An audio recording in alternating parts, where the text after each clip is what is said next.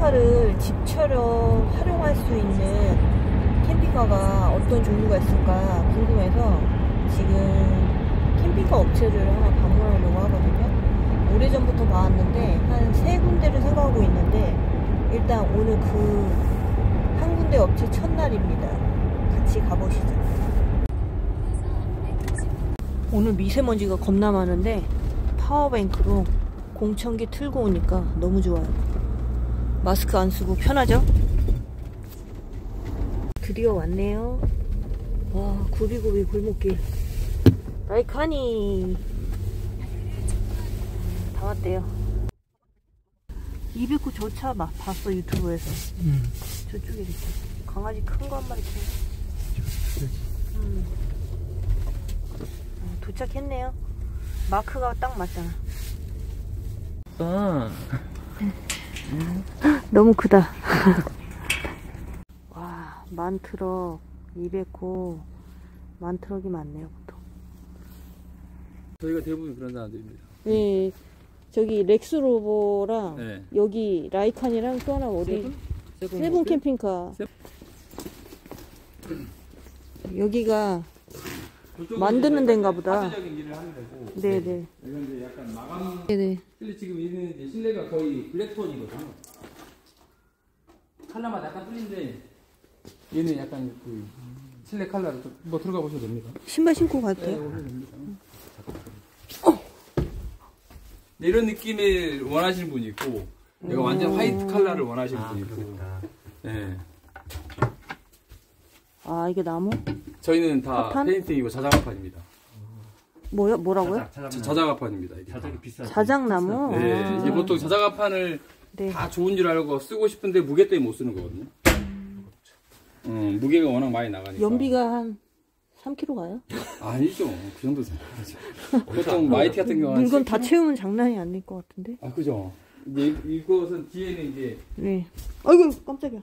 뒤에 여기는 이제 뭐 바이크 실으려고 만들어 놓은 공간이고. 아. 침대를 양쪽에 이렇게 접이식으로 만들 거거든요. 예. 지금 아마 저쪽 모델도 그렇게 나갔는데 그렇게 천장이 여기 뚫렸다. 걔는 이제 위에 하늘 볼 수 아니요, 있겠다. 위에 텐트를 달아달라. 루프탑을요? 루프탑을 올려달라고. 여기다가? 네. 아, 그것도 괜찮겠다. 그렇게 해서 이제 사다리는 그냥 간이 사다리. 왜냐면 이 공간을 많이 차지하니까. 대략 하나를 넣어서 올라가서 잠깐 뭐 그냥 창문 날씨 좋을 때. 시원시원하다. 가격은 어떻게 돼요? 가격이 제일 중요하지. 얘도 창문이고. 예.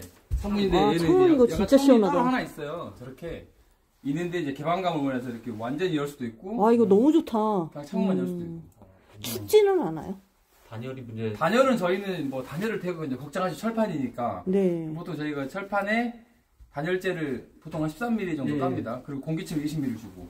저희 화목난로를 넣을 수 있나요? 화목난로를 넣을 수 있는데 네. 뭐 이제 그냥 연통에 그게- 이런 걸 좀 잘해야죠. 네. 열 때문에. 화목난로랑 그 세탁기.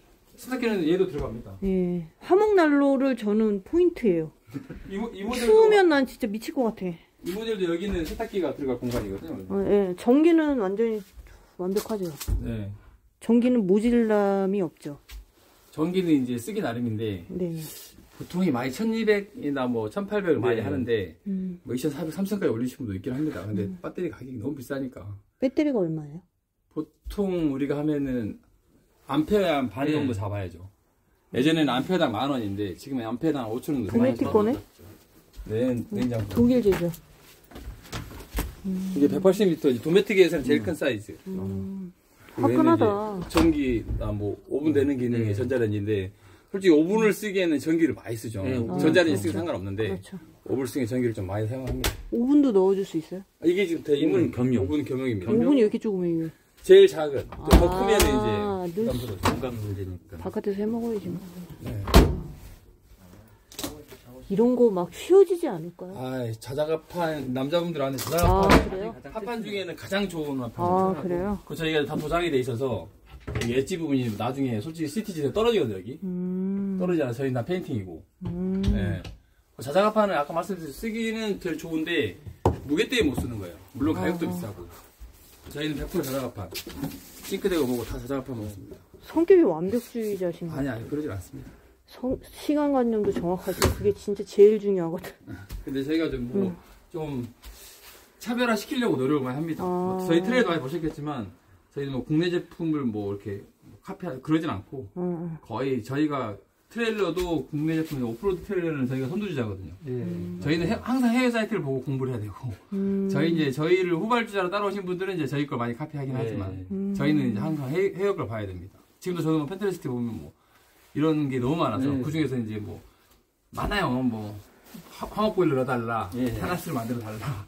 그러니까 테라스 보신 것들이 너무 많으니까. 맞아요. 테라스 넣을 수 있어요? 그 중에서 저희가 뺄 거 빼고. 제가 할 수 있는 것만 하고 테라스를 넣으려면 실제로는 이제 사이드에 넣어달라는 분이 있고 후면에 넣어달라는 분이 후면 있고. 테라스하고 하목난로. 근데 후면에 테라스를 내면 구조적으로 지금 저희 회사 구조적으로 보면 침실이 뒤에가 있거든요. 그러면 침실 이런 구조를 다 바뀌어야죠. 아, 그렇죠. 그 뒤를 열고 뒤로 나가야 되는데 침실이 있으면 못 나가잖아. 개폐를 해야 되는. 그렇죠. 그래서 저희가 지금 이것도 맞아 개폐되는 거거든요. 뒤가. 이렇게 양문으로요? 아니 위로요? 아, 위로 열려야지만이 얘가 어닝 역할을 합니다. 아, 맞다. 이렇게 위로 열고 대신 이분 어차피 바이크가 실을 거라 뒤에 리프트 설치될 거야. 리프트다가 리프트 펴서 그냥 그걸 테라스로 사용하는. 그 왜 외국 채널 어떤 그 구독자 보면 리프트가 그 사람 아실 것 같아. 리프트를 열고 문을 이렇게 그분 또 화목난로 여기 큰 거 하나 보신 그 채널 보셨죠? 그러니까 그렇게 만들어 그걸 원해요. 그 사람 너무 마음에 들거든. 근데 그 이제 러시아 걸까 아마. 맞아요.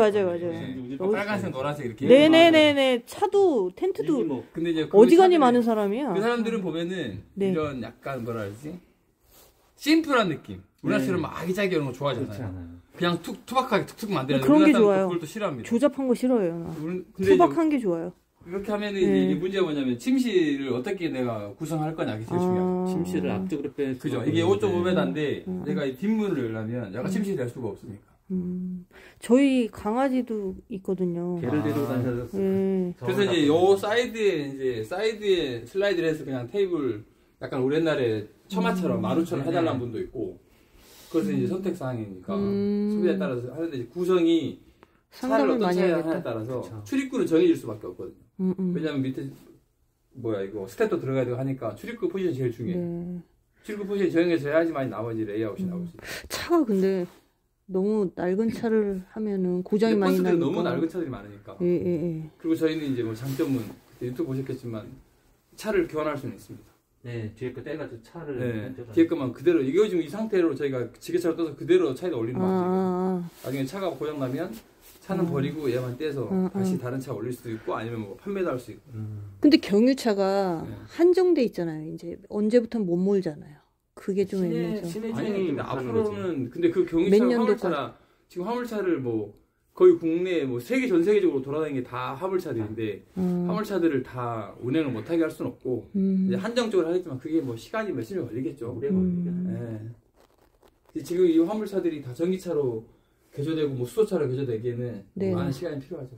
그렇죠. 당장은 그렇게 뭐 될 수 있는 상황은 아니에요. 출입구 위치는 아무 때나 정하게. 아니요. 그 출입구 포지션이 제일 중요해. 그러니까. 왜냐면 출입구 위치는 이제 차마다 이 휠 베이스나 기름통 그리고 뭐 밑에 있는 뭐 타이어 위치에 따라서 출입구가 설정이 돼야 나머지 레이아웃을 할 수 이것도 자작나무예요? 얘는 일반 저희가 그냥 합판입니다. 나머지 가구나 이런 것들은 다 자작합판. 여기 이제 벽체 이런 것들은 다 자작합판이고. 색깔이 너무 세련됐다. 그치? 여기 이제 욕실도. 혹시 화장실의 변기가 요즘에 그 뭐지 좋은 변기 그 태워서 신데렐라 변기? 신데렐라 변기. 너무 비싸죠, 솔직히. 그게 얼마죠? 900만 원 넘습니다. 너 잘못 알고 있잖아. 그거 얼마인지 알았어요? 300인 줄 알았는데. 아이고, 상 인터넷 찾아보니 900이 넘어. 그게 그렇게 편해요? 아니죠. 근데 저는 솔직히 그렇게 선호하진 않아요. 왜냐면 불을 지핀다는 게 또 찝찝하고. 가스를 그래. 써야 돼서 불을 찝찝하고.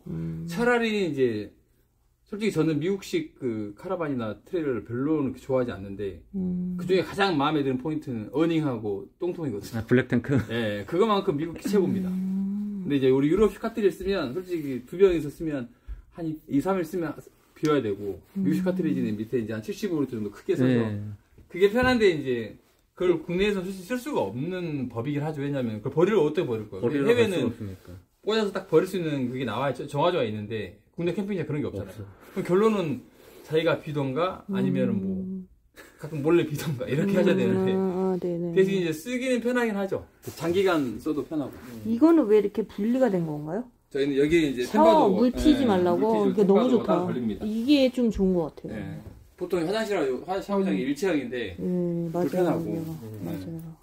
여기는 그냥 저희는 그냥 건식으로 쓰는 거거든요. 바닥에 보일러 들어가 있어서. 아저씨가 세련돼 있었다니까. 이런 게 마음에 든 거야. 스타일이 이게 깨어 있다고 해야 되나?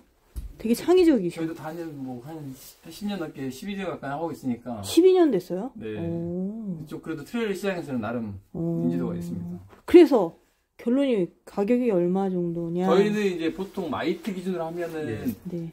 마이티가 국산이잖아. 네, 마이트 그게 캐빈 길이가 5,500 나오거든요. 네. 5,500으로 풀옵션 기준 했을 때 한 8천만 원 초반? 아, 제작비가. 네, 제작비가. 아니 제가 원하는 거 다 넣으면. 그 정도. 화목난로에.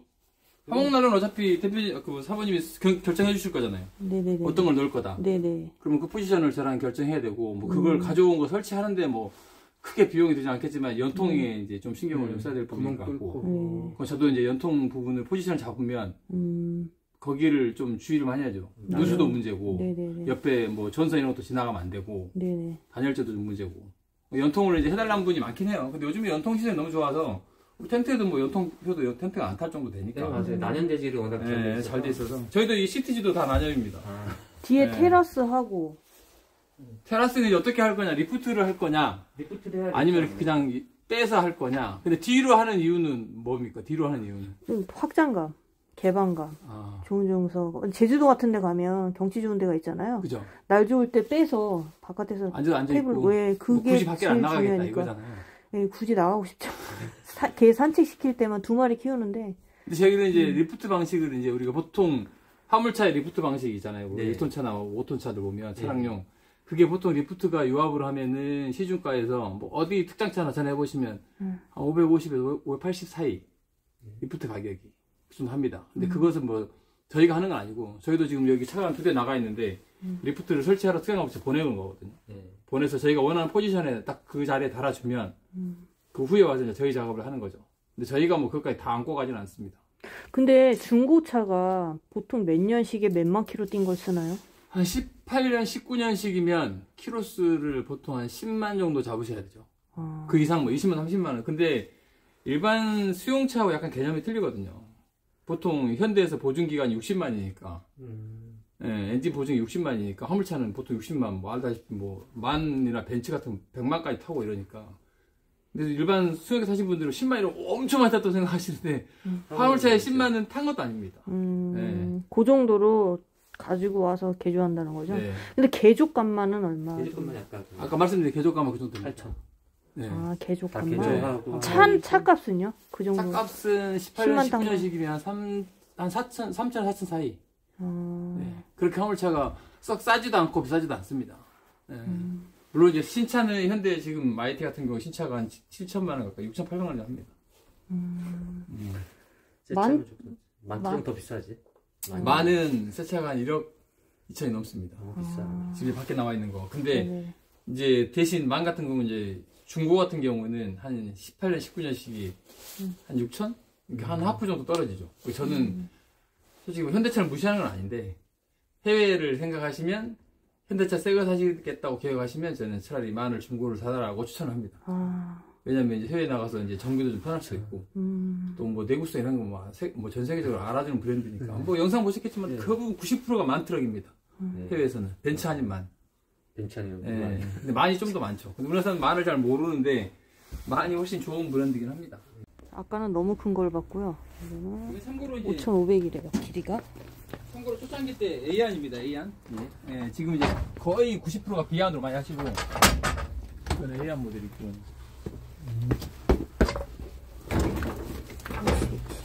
집처럼 쓰는 거예요, 지금? 이거 와서 제가 지금 쓰고 있는 거. 지금 현재 대표님이 쓰고 계신 거예요. 네. 아, 이거 여기 지금은 이제 B안 보시면 여기가 거의 거실로 바뀌었죠. 네, 그리고 냉장고가 절로 가고 이 서랍장이 없어졌습니다. 아, 이게 없어지고. 네, 그리고 컬러도 이제 약간 블랙폰으로 바꿨고. 색깔이 좀 아까 그게 훨씬 예쁘다. 침실이 변하지 않는 포지션인데 아까 말씀드린 뒤로 하게 되면 침실 포지션이 바뀌게 된다는 거죠. 그렇죠. 침실을 앞으로 뺄 수밖에 없다는 얘기인데 이쪽으로. 그죠? 아니면 침대를 뭐 두 분만 다니실 거면 이 화장실에- 침대를 어쩐지 여기 이렇게 열어보시면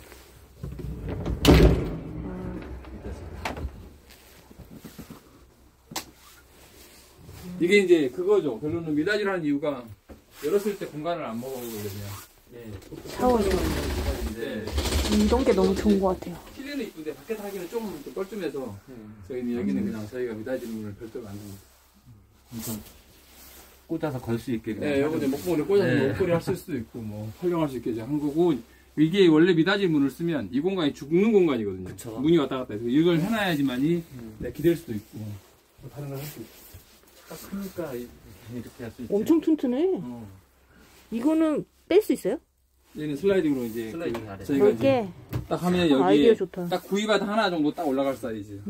올렸다 내렸다. 네. 이거 여기 침실이다. 근데 이게 층고가 높으니까 개방감이. 장난이게 넓어. 이게 넓은 거죠. 영상을 봤을 때는 굉장히 큰 줄 알았는데 생각보다 크진 않은데 아무튼 이게 높은 게 너무 마음에 든다. 높아서 개방감이 너무 좋은데.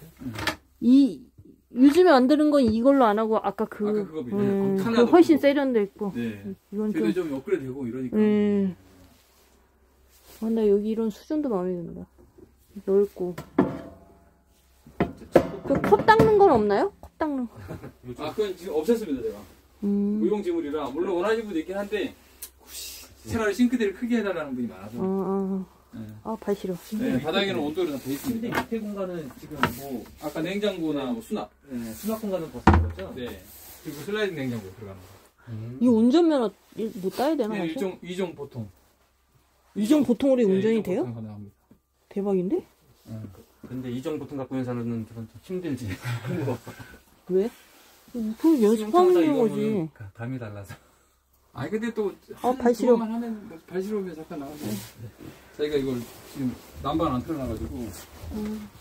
여기까지 자꾸 연이어가지고, 저희가. 근데 오르내리기가 진짜 튼튼해 보여. 이 도장은 저희가 솔직하게 지금 뭐, 다른 뭐, 마이티 제작한 업체 많잖아요. 네. 그리고 저희가 하니까 이제 따라하는 업체 많은데, 그럼 제가 이걸 판넬을 하면 1,500원을 빼드립니다.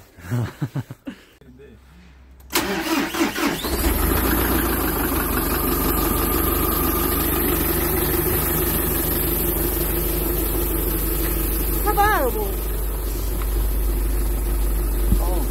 이거 스틱이네? 5톤 없는 거야? 스틱 할 수 있어? 하면 되지. 뒤에도 여분이 있네.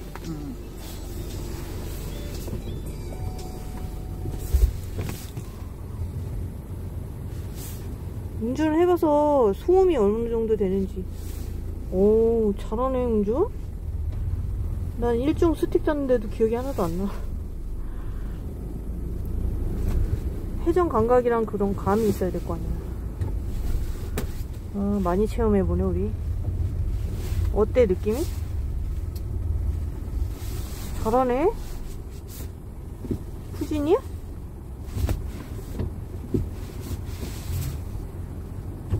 생각보다 그렇게 시끄럽지는 않다. 뒤에 후진해도 되나? 공간 있어, 여보? 이 정도 소음은 예상 밖의 소음인데? 어떤 거 같아? 운전 못하면 멈춰. 감은 간만 있으면 돼. 멈출게. 이렇게 세워도 돼? 아직 사장님은 대단해. 감이 없어서 수정을 못하겠어요. 생각보다 이 정도면 잘하시는 거네. 오랜만에 스틱을 해봐가지고. 네, 스틱이 감 잡으셔야죠. 그렇게 시끄럽진 않네요. 네, 시끄럽지 않습니다, 생각보다. 생각보다 진짜. 근데 이거는 다 스틱밖에 없나요? 네? 아니, 오토도 있습니다. 오토는 많지는 않죠, 솔직하게. 아. 차들이 오토 많이 뽑진 않으니까. 시스템을 시작합니다.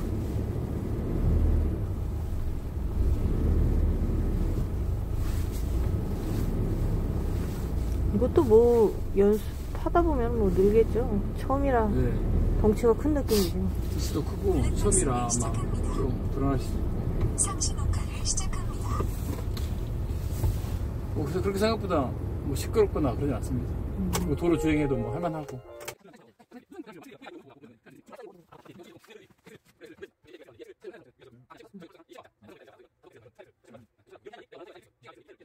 저희는 여기 온 김에 고명환이 식당 그 메밀꽃 피는 무렵인가? 메밀꽃이 피었습니다인가 거기 메밀 전문점 음식점이 가깝더라고요. 한 2km 정도 가면 메밀 정식 그걸 한번 먹고 가보려고.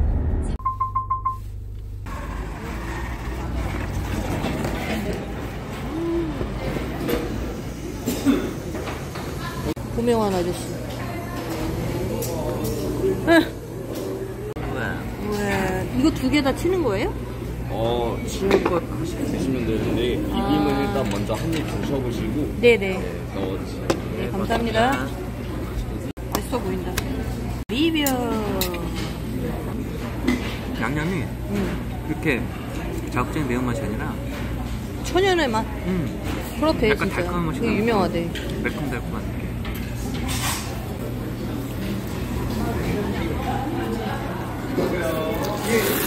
국물이 맛있더라고 이게.